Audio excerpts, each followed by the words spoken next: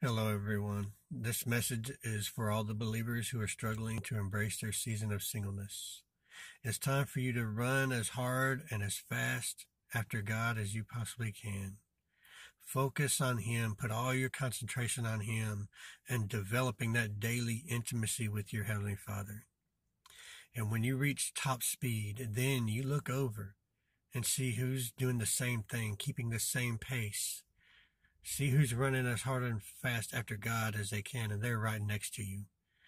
Don't look behind you because they cannot keep up with you. Don't look ahead of you because you cannot keep up with them, but look over next to you and see who is running with you after God and marry them.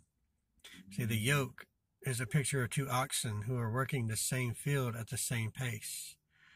In marriage, you'll be working the same assignment, the same field.